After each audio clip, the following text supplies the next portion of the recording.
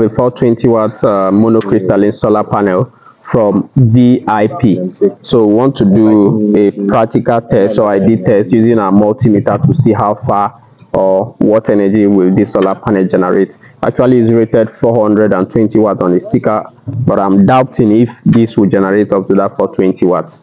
So we are going to use our digital multimeter to check the voltage and the current and multiply together to get the watts, because that is how watt is calculated. You multiply the current by the voltage, you get the watts. The weather is very dull because, you know, when we want to do this test, sun decided to go inside, but we'll still carry out the test.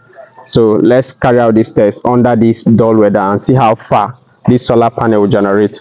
So here we have our digital multimeter. First, let's check the current. We are going to check the current first, then we'll check the voltage. So bring it down. Come closer so that you can see the meter. So let's check the current. Okay, with this dull weather we are able to get 2.1 amp coming from this solar panel. The next thing we'll be checking is the voltage. On the sticker, the voltage is rated 36.0 volts, but with high weather or with high sun will generate more than 36 volts, and the rated current is 11.6 amps, which I'm still doubting if we'll get up to that. So let's use our meter to check the voltage.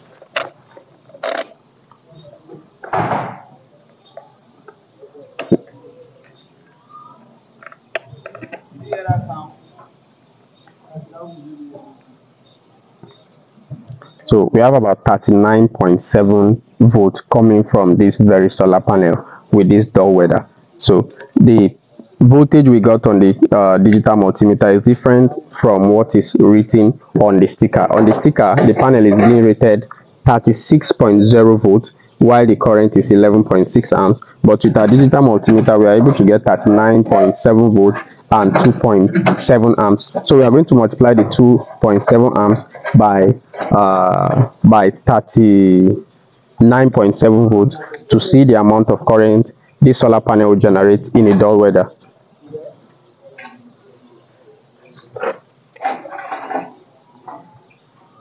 So 2.7 multiplied by 39.7.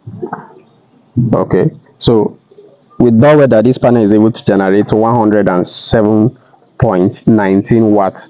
That is the amount of energy generated in a dull weather. So thank God the sun is up. We are going to do another test again using our digital multimeter to see how far it will generate when the sun is at peak. So make sure our solar panel is directly facing the sun and the sun is out. We are going to check the voltage again, then check the current and do another multiplication. So we are checking the voltage now. Okay, we have 41.8 volts coming from this solar panel. Let's check the current, then do the multiplication and see how far it will generate at peak sun.